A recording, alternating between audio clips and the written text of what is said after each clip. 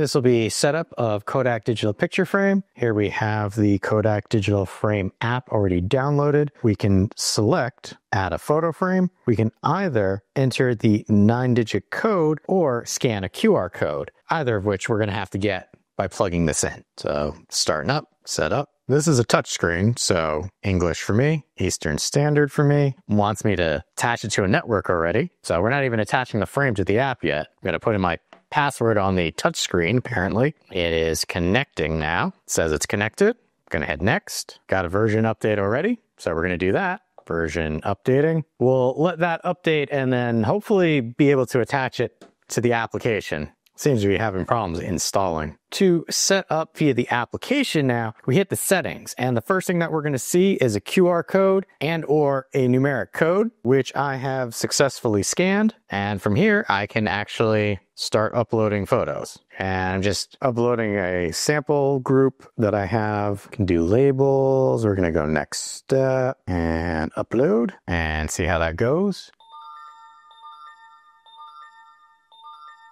A lot of notifications there. New album uploads from a user, so I can play all. All right, that was setup.